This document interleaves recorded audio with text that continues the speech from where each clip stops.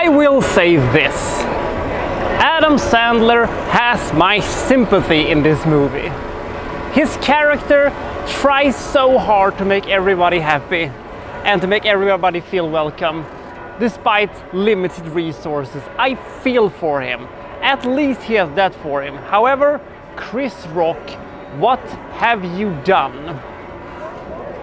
I think this is the worst I've ever seen Chris Rock in. I think that he's actually worse in this one than he was in Grown Ups and Grown Ups 2. It shouldn't be possible, but I think he's phoning this one in. I think he's mostly thinking about other projects that he'd much rather do than this movie. The movie that I'm talking about is The Week Off.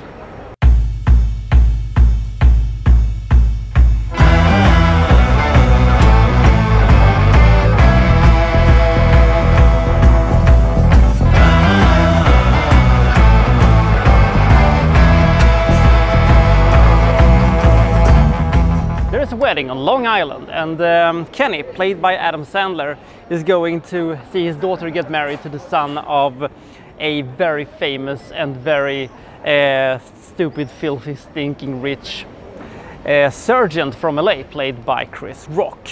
Adam Sandler feels that it is his obligation to pay for the wedding and make everybody feel happy, you know, at Long Island, and he's gonna fix everything despite him not being, you know, stinking, filthy rich. He works by improving hotels by its plumbing, I think.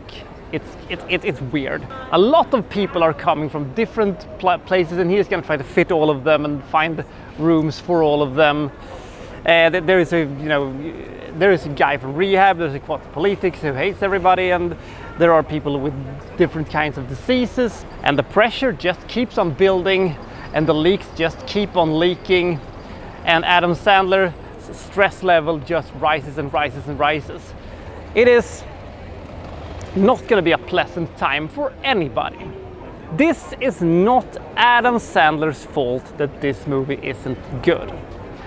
He's very restrained in this one. It's a very mellow and low-key Sandler we have here. That is usually something that at least improves the movie, but the movie itself is so inoffensive and it takes so few risks and it doesn't try anything new. It never really takes off. It feels like a very long episode of a not that funny sitcom. Because this movie clocks in at a dreadful 116 minutes, I started to feel very, very, very bored very, very fast.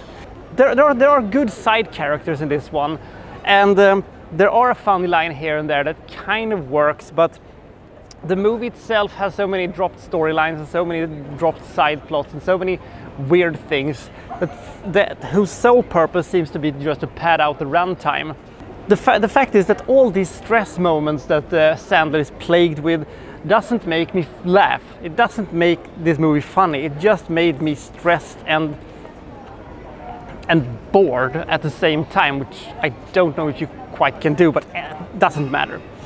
The Week Off is another one of these Netflix Adam Sandler movies that has been it's been a mixed bag. Some of them has been quite okay, and some of them has been downright terrible. The Week Off is sort of in the middle.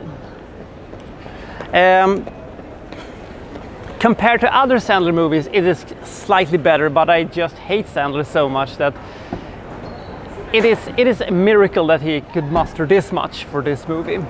Chris Rock and Adam Sandler do have good chemistry together, but at the same time, Chris Rock has been given so much lame material that I don't know if it is only the lame material who makes this performance one of the worst he has ever done in a motion picture.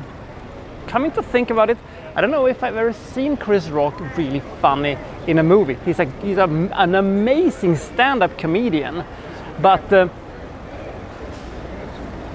I don't know if he's ever been that funny in a movie, coming to think about it. What a dreadful thing to realize. If you want to see wedding stress on display, The Week Off is a good movie. If you're looking for a good comedy, however, it's not there. I like the fact that Adam Sandler is toned down, except for when he's talking to his wife, where he goes into yelling Adam Sandler mode, which automatically makes me want to jump up and down and throw a brick through the TV. But there you go. It isn't the most terrible thing I've ever seen, but it's too long. It doesn't have enough good material to be fully realized as a good comedy. So there you go. I give this movie 25 points. It is a pretty unfunny comedy that is too long, but it does have moments that works, but the heartfelt moments very rarely does. But I do like the ending, actually. The ending is kind of nice, mostly because, phew, this is all over. Now I can see a better movie than this one. So, this is Siena, and this is the place where they had the horse race in the movie Quantum of Solace, but it's not going to be a James Bond movie review today. That will be some other time, I suppose. I'll see you next time from, well, so-and-so reviewing, well, such and such. Thank you for watching. Thank you very much.